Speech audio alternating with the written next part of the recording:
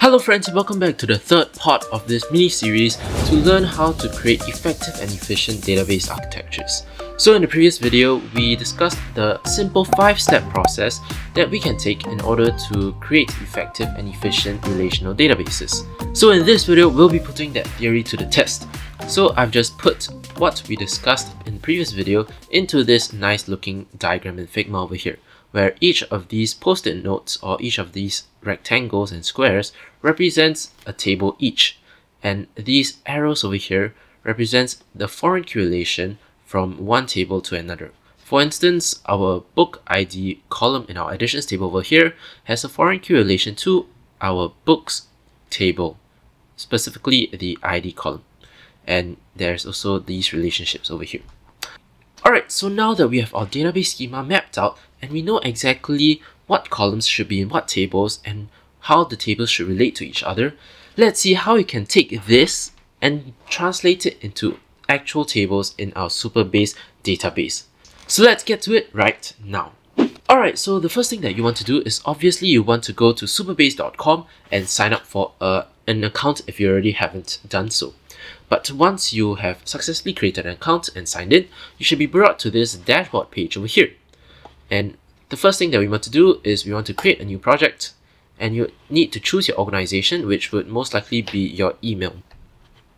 So for mine, I have this tutorial organization, so I'll choose that. For our project name, we can just give it books repository. Then we can also insert a database password. Usually I'll just generate a password. And then we can click on create new project, and Supabase will handle the creation of the project for us. Yep, so this can take a while, so I'll see you again once the project has been successfully created. Alright, so Supabase has just finished setting up our project, and now to create our tables, we can go over to this left sidebar over here, and you can see just under this home icon, there's this option for table editor, and that is exactly where we want to go in order to create our tables. Once you click on that, you can see that we are inside our table editor now. Alright, so right in the middle over here, there's a button to create a new table, and that's exactly what we want to do. So we click on this button, and here is where we'll be defining the columns as well as relationships for our table. So let's start out with the table name. Let's create our books table first. And one important thing to note about the naming of your tables, make sure that they are all in lowercase letters.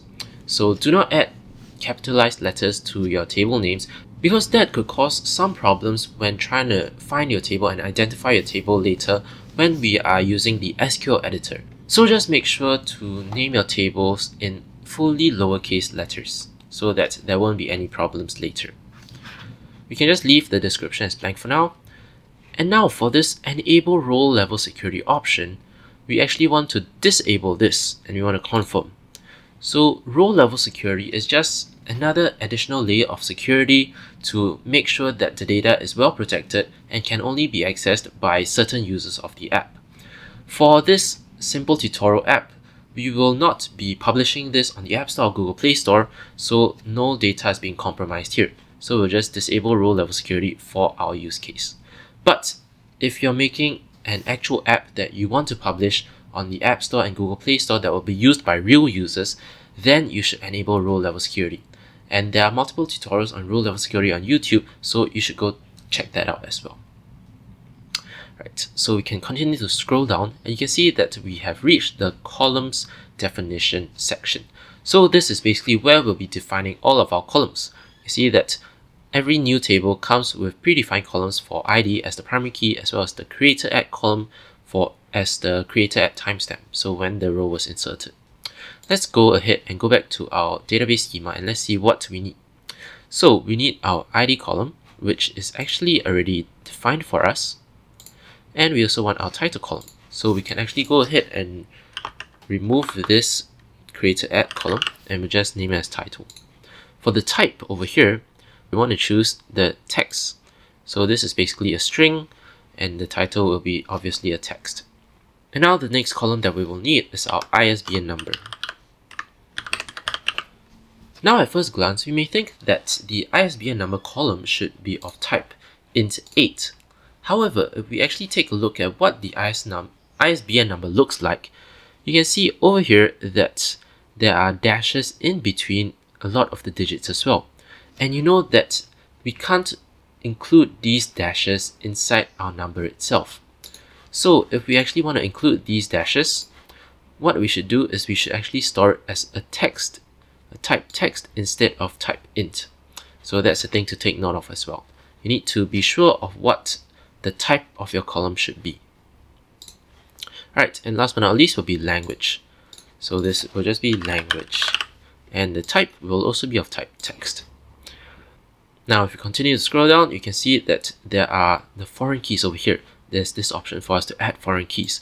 But our books table does not have any foreign key relations to other tables. So there are no arrows pointing outwards from this books table to other tables, so we don't need to add any foreign keys.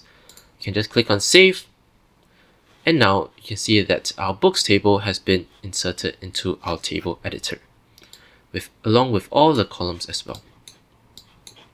Yes, so it's that easy to actually create tables in Supabase. Now let's continue creating our other tables as well. And let's continue with our authors table over here. So you can click on new table, we can give it the name of our authors, and we also want to disable row level security. For the columns, we want to change this creator at column to our name column. And we also want to change the type to text. Next will be our country, then followed by birth date. So country will be of type text as well. But now birth date, instead of type text, Supabase actually has this option for a date option. So this will be a calendar date with the year, month, as well as date, which is exactly what we're looking for. So perfect. Now, our authors table will also not have any foreign key relations since there are no arrows pointing outwards from our authors table. So we can click on save, and perfect, we have our authors table done. Now let's work on our additions table. So this additions table is a little more interesting because we do have a foreign key relation to our books table. So let's see how we can do that. So first, the name will be additions, disable row level security, and fill in the columns. So this will be addition number.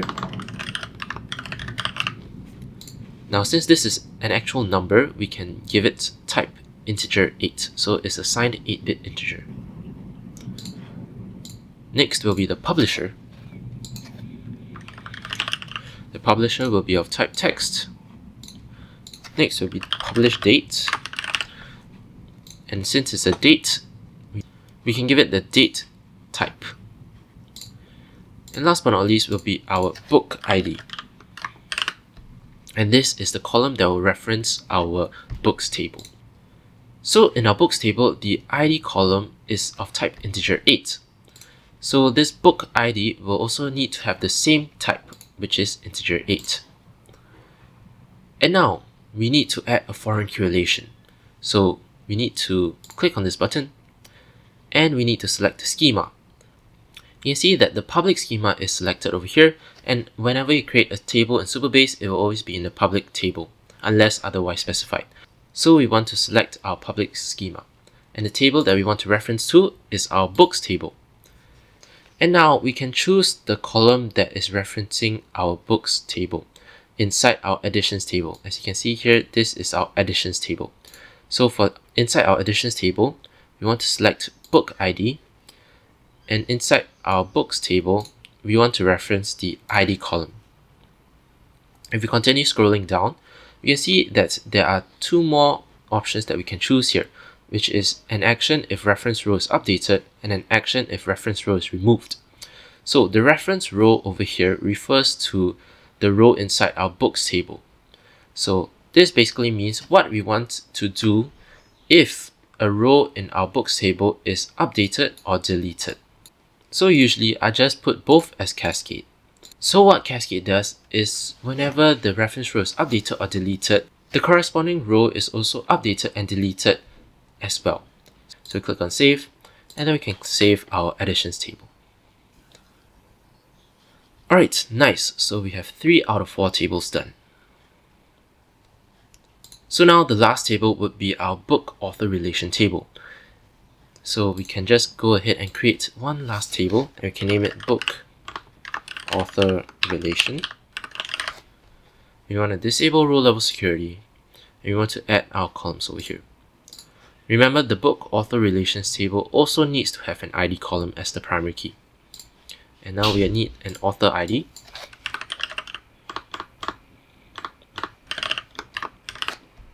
Which will be of type integer 8,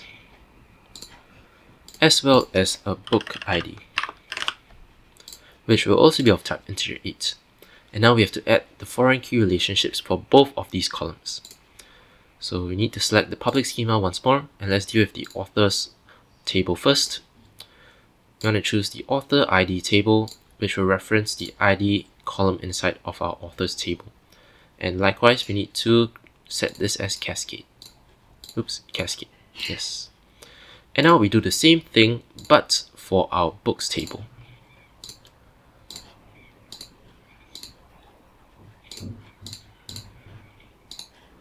And then we just save this, and then we save our table. Alright, great. So now we have our 4 tables over here. But one more thing that I'd like to introduce in this video is the concept of Supabase views. In Supabase, a view is a virtual table that is created from one or more existing tables. But unlike regular tables, a view doesn't actually store any actual data. Instead, it updates dynamically by fetching data from your already existing tables. So you can't really edit a view, but whenever the data is updated in its constituent tables, the view will be automatically updated as well. So a view is basically a good way of joining tables together so that you can access it all at one go without having to create complex SQL queries. So now let's see how we can create views in Supabase. Well, in order to create views in Supabase, we have to go over to our SQL editor. And inside our SQL editor, we do have to write some code. But don't worry, the code is very simplistic, and I'll be walking through it step by step so that you all can follow as well. So let's say I want to create a view of books data together with my editions data. So I want to get the title of the book, ISBN number, language, as well as the edition number, publisher, as well as published date. So how can we do that? So inside our SQL editor, we want to type create. This just tells Supabase that we want to create something new. And what do we want to create? We want to create a view. And what is the name of our view? Well, we can just give it the name books editions, book edition view. So this is the name of our view that we want to give it. And then we have to type in the keyword as. And then we can enter into a new line and put tab so that we have some separation to make our code clearer. And then after this, we have to list all of the columns that we want. So which columns do we want? Well, we want our ID, title, ISBN number, as well as language columns for our books table inside our books table, which is basically all of our columns in the books table. So when we want all of the columns in our books table, we can just type in books. So that's the name of our table, the books table, dot, and we can actually type in asterisk. So what this asterisk means, it basically means all of the columns inside of our books table. And then we can type comma, and then we can enter into a new line. And now we want to get the columns inside our editions table as well. But we don't want to get all of the columns. We only need the edition number, publisher, publisher date. So we only need these 3 columns. So then I can type in editions, which is the name of our editions table, and then dot. You can see there's auto filling it in for us. So we want our edition number, comma, editions dot publisher, comma, as well as editions dot publish date. And we don't have to add the last comma over here. Now you can go backspace to go back to this indentation. And then now we need to type in the keyword from. And this from word just basically specifies which tables you need to get it. So we want to get it from our books table. Then we have to enter once more, go to the next line. And now since we are joining 2 tables together, We then want to give the keyword join. And now we need to specify the table that we want to join to our books table, which will be our additions table. But that is not enough. We also need to give a condition to join our tables on. And this condition will be where our book ID is equal to the ID column inside our books table. So we need to give it the keyword on, and now we can give the condition over here. So this condition will be additions dot book ID is equal to our books dot ID column. And now to end off this query, we'll just type a semicolon. And if we scroll to the right, over here, we see that we can run our query. Okay, and unfortunately, you can see that once we run the query, there is an error over here. And this error tells us that there is a syntax error at or near books over here. So, what do you do when you run into an error? Usually, what I like to do is I like to copy the whole code, and I like to go to ChatGPT. And in ChatGPT, I'll just paste the code over here. So I'll just paste my code in ChatGPT, and once I paste it, I'll just give it to ChatGPT to see what's wrong. And you can see that ChatGPT is so great that it's able to tell me what the error is. So my error is that I forgot to insert this select keyword. So that is very important after this as statement. So after this first statement, I also need to type in select. So you can see how we can use AI to help us solve errors in our code as well. And it's so much quicker and efficient than debugging it yourself. So we can click on run. And you can see that we have this beautiful message, success, no rows returned. If we go back to our table editor, you can see now that we have this new row over here, this new books edition view. If we click on that, you see that it contains the ID column, title, ISBN number, as well as language, but now it also contains the edition number, publisher, as well as publish date columns.